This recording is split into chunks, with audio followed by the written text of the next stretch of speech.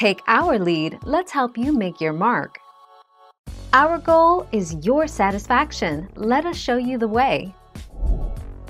Guano, Spanish from Quechua, guano, is the accumulated excrement of seabirds and bats.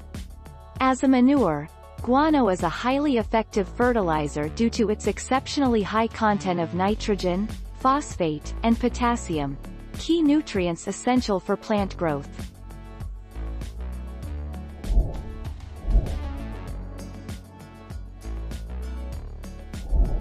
Let's help you make your mark.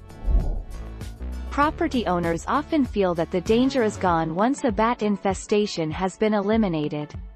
However, bat guano is dangerous, particularly if it is in a home or even outdoors if it is in a place where people might disturb it.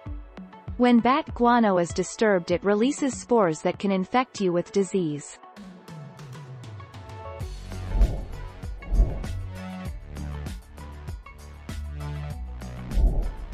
Take our lead.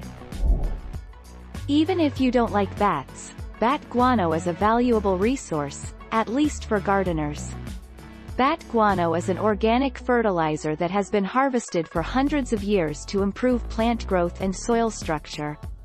Though bat guano can be expensive, its long-lasting positive effects deliver a healthy investment.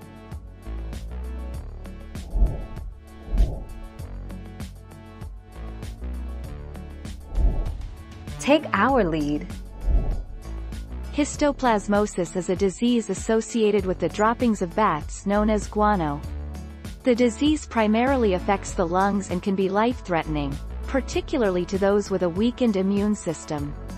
It is transmitted when a person inhales spores from fungus that grow on bird and bat droppings.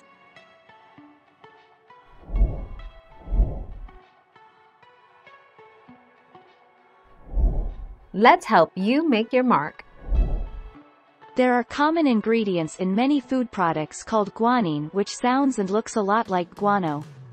Another term is guanylate, which comes from guanylic acid, which is an active ingredient in Doritos. This term is also confused as being a root derivative of the term bat feces, guano. Thank you for watching. Please subscribe and hit the bell notification.